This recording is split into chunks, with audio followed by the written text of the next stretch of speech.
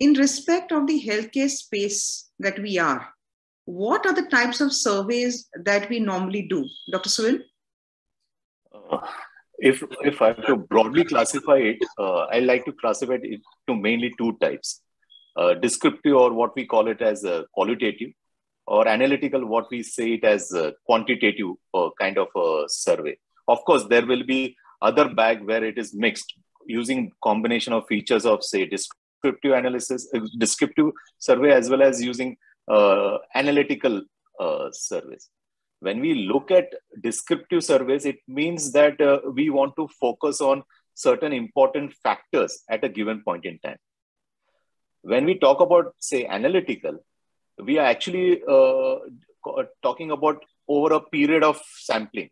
So you are going to collect samples after a certain period again to just see. So again, here you can divide it into cohort survey, or you can divide it into trend analysis.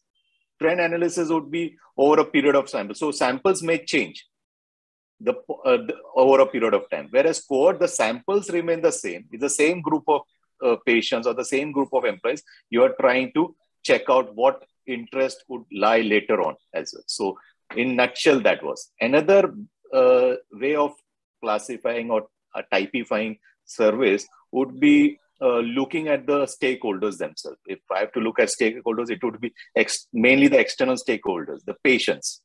The patients would be like what we do: patient satisfaction, patient feedback, patient post-discharge assessment, or PROM, like Dr. Sanjeev Singh sir said about PROM, outcome measures. If I have to use the internal stakeholders, where if suppose I'm talking about the services that we are talking about, imaging, A&E, or pathology, we'll look at physician feedback, whether they are satisfied with the various features of the laboratory service or imaging services. We may also look at various other employees. The hospital may look at employee satisfaction, or at the time of their exit or leaving the institute, HR may conduct another survey to see the feedback, how the institute works for the employees and what the employees feel for the institute. Right. Nicely put, Dr. Suvin.